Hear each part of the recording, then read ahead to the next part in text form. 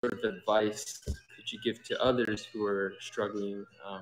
What advice could you give them to stay grounded with the Lord and have that tight relationship where He is your strength and He will get you past these obstacles?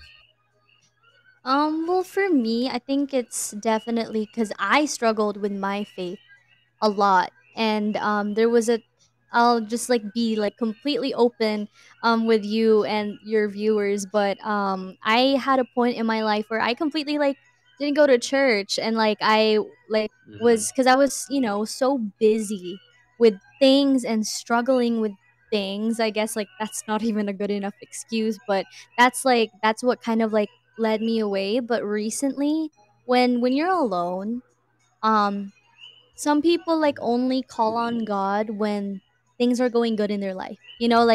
Like if something good Right. happens to them or if what they prayed for came true, they're like, "Oh, thank you, God." But when it suddenly becomes hard, that's when they're like, wait, like I no, Mm-hmm. is there a God? Like I've heard so many things like that. But for me it's like Right. when I'm alone, I still am. Like when I was alone until now and in the future, like I have anxiety. So whenever I'm getting all these bad thoughts or whenever I feel anxious, like that's how I realize that God is so good. Not only does he give you the things that you pray for, not only does he give you blessings and gifts, but he also gives you so much strength in those moments where you feel like you're literally like it's the end of the world. And like for people who have anxiety, like I'm sure you guys have felt that before, like Mm-hmm. especially when you're alone and you don't have anyone physical like next to you, like you kind of feel like is this it? Like you feel this like sense of like hopelessness randomly because that's how hard it hits you, especially when you're alone. But I remember my last like anxiety like episode was maybe like on Tuesday or Wednesday, and I was feeling super Wow. alone that night. But I got through it because I prayed so hard to God. I literally was Yeah. just like I literally got on my knees because I was like I couldn't breathe. You get Wow. like people with anxiety, like you guys know like how hard it is to get through a panic attack alone. So I was like I couldn't breathe, but I was like, "You know what, God, like this is all in my head. So fill me with your grace." And then like in that moment when I like said like, "God, help me. I need you right now." Like I was crying already and then like literally like I could breathe. Oh, I am gonna start crying talking about it because I literally felt God so much, just literally like every day, but the most like on Tuesday, and it was crazy. But yeah, it's like it always is God. And I like a year ago, I admit like I would have never ever talked about my faith in this way ever. Like I would be the one that's like I don't know how to cope. I don't know how to cope, and it's like but no, it's like when once you have God's grace in your body, once you have him in your heart and in your mind, you'll feel it. You'll feel like that sense of peace that he gives you. And since then, I haven't had a panic attack because every night I'm like, I know that God is literally next to me. And in case I have an attack again or in case I overthink again, God will be there to hug me, to put his arm around me. Mm-hmm. And so, yeah, just a story. That Wow. went deep right away. No, that's beautiful. The story you shared, and that's really what the type of things I believe and hope and pray that people can hear. Hmm. Especially with thank you again for guesting on the show and being a Of witness and sharing course, your yeah. testimony day to day. Um, how people struggling can cope and manage with these anxiety attacks. And you mentioned prayer right off the bat, and I believe Hmm. prayer is a spiritual weapon that you have against the enemy, and it's something that when you pray with God, and He gives you that encouragement and that relationship, you feel like He's with you. That puts you back on your feet, and that's the Yeah, relationship with the Lord 100%. Yeah. that will get you through it. And me personally, um, like recently, I noticed I had a more, spiritual warfare attacks when it comes to nightmares. And I would wake up in the middle of the night all thrown off, like, what the heck was that? And Yeah. I would pull out my Bible, pull out your Bible, just for me personally, opening up the Bible anywhere in the Bible. just reading and reading that kind of sets me back in like a comfort level where I know that these words, what I'm reading, is God's words. This is the word of God, and this is stronger than any demon, any evil out there. So already I'm Yeah. immersing myself with God's word, and He can speak to me through His word and tell me things that I need to know to not only just read it, but to feel like God is with me. And then Yeah. I'll open up in prayer and yeah, and just start praying like, Lord, you are my strength, God. I bind and cast out any evil within me, Lord. I pray for the blood of Jesus to cover me. You are Yes. my protection. And in those prayers is what He will get you through whatever you're facing, because He is greater than Yeah. that in a sense. Definitely. So love that you Of mentioned course. prayer. Yeah, thank you for sharing that. That's yeah, like I like just a quick thing is I actually used to have nightmares too, like sleep paralysis. I Hmm. don't know if anybody has ever Yeah, experienced sleep I've paralysis. experienced that. Yeah. It's so scary.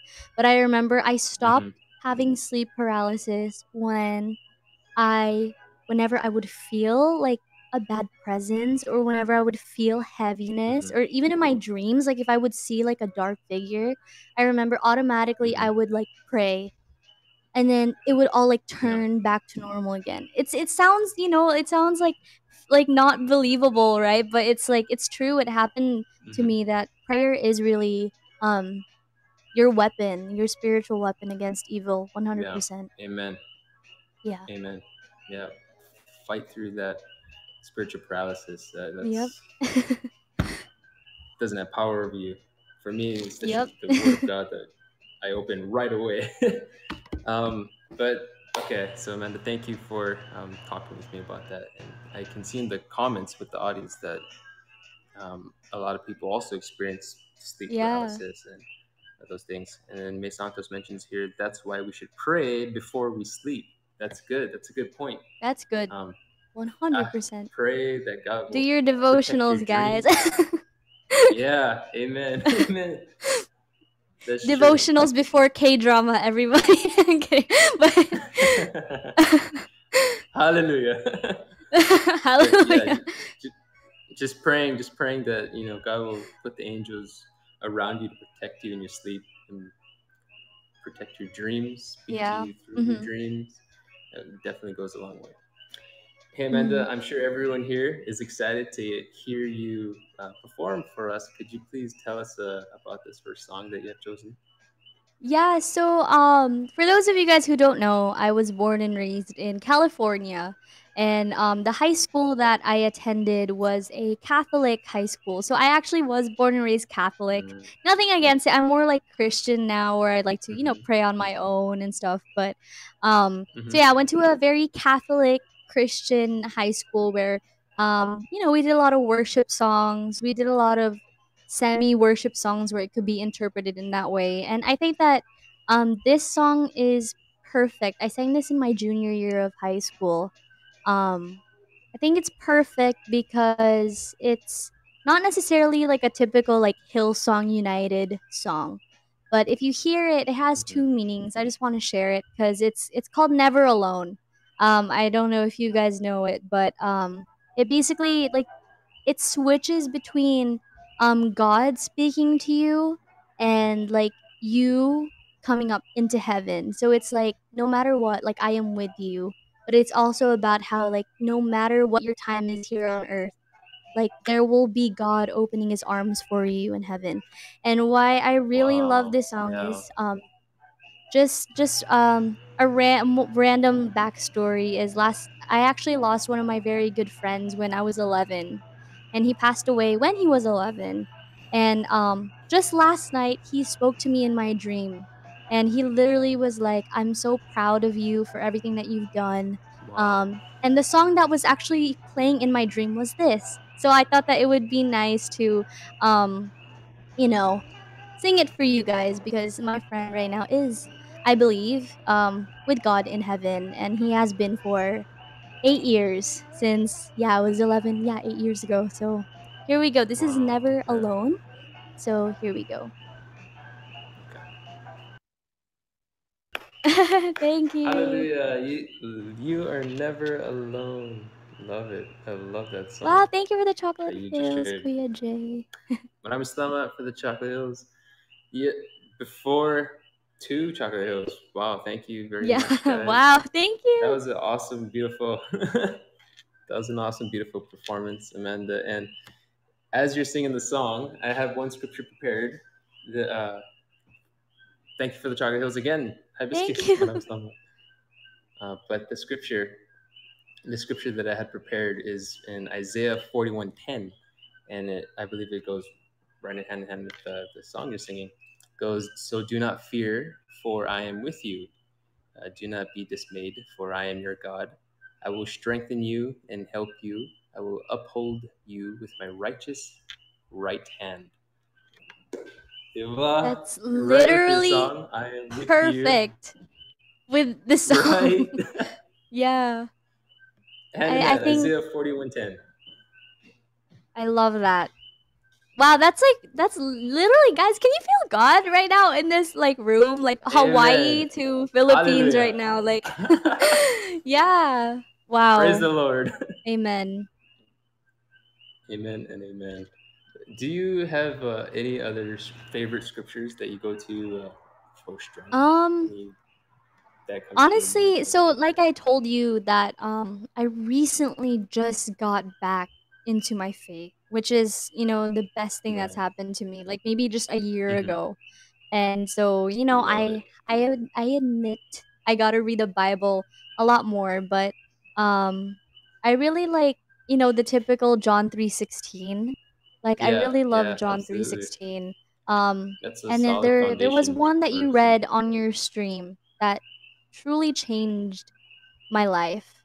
And I forgot which one it was, Oh, but I think about it all the time that Jesus is the Lamb of God. Like, God literally brought down his only son, and like hmm, Jesus and God, like they looked at us, like us sinners, us people, and Jesus decided that we were worthy enough of him getting crucified, yeah, because that's how much he loves us. And so it's like, if I don't know a love more powerful than that. So that's just truly amazing.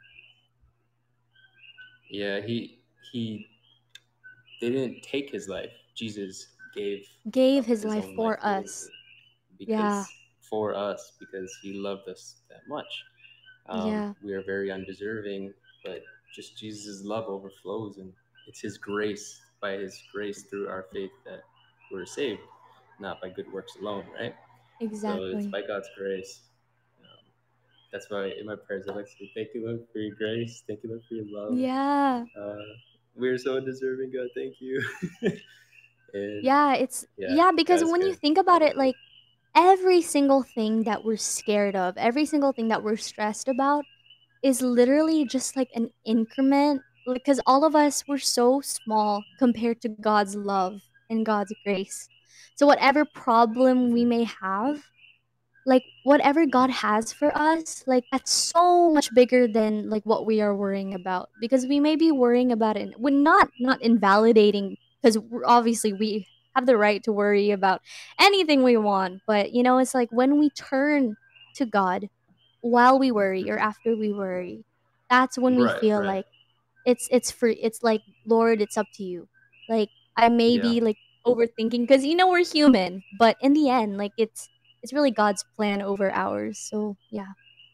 Amen. Yeah, it's in those times when you catch yourself worrying, and when you pray and put it in God's hands, that's when He gives you peace and reassurance in those Exactly. times. Yeah, for sure. I, I, me personally, I would, before I had that spiritual wake in my life and chose to really put God first and try to understand who God was and open up the Bible. Before all that, I noticed and caught myself many times overthinking, worrying, um, like beyond to the points where you could even Yes. you feel like Yeah. anxiety, things where you're just like knocked to your feet on the ground, like what the heck is going on with my life, you know? Yeah. And And like in obviously, those like it is times, normal to go ahead. have those feelings, but when you have Hmm. God, it completely like gives you that. Sorry for interrupting, but yeah, that No, it's peace. totally fine. I love it. No, you're definitely right. And it's what helped me with that so much is literally just understanding who God is, or trying to understand who God Hmm. is continually. And the Word of God is Hmm. a big one for me because there's so much truth and foundation in each scripture that is basically your defense against lies, against any attacks the devil's going to throw at you. There's a scripture that will keep you grounded. It's like your shield of Yeah. faith is the Word of God, or your spiritual sword is the Word of God, but your shield from the attacks is your faith. And those are like your body armor of God. So it really, really helped me so much when I was overthinking about everything, or Yeah, what felt like for everything, sure. you know. Yeah, Um, 100%. you mentioned earlier that you got some new things coming out. Could you tell me a little bit about that? Oh yeah.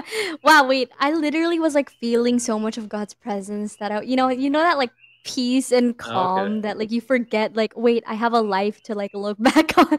But Oh, so yeah, yeah. like I literally forgot. All I could think about was Hallelujah. God's love. That's fine. That's Yeah, okay. That's Chase totally Chase fine. said it's the shirt. So yeah, so I'd like to share with everyone if you follow me on social media, I do have an EP coming out. It's all the songs have been written by me.